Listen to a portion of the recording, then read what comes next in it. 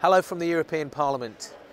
The Co-op Group's national retail distribution centre is in Coventry, and they announced last week that they're going to transfer to outsource their drivers from the Co-op Group to Eddie Stobart.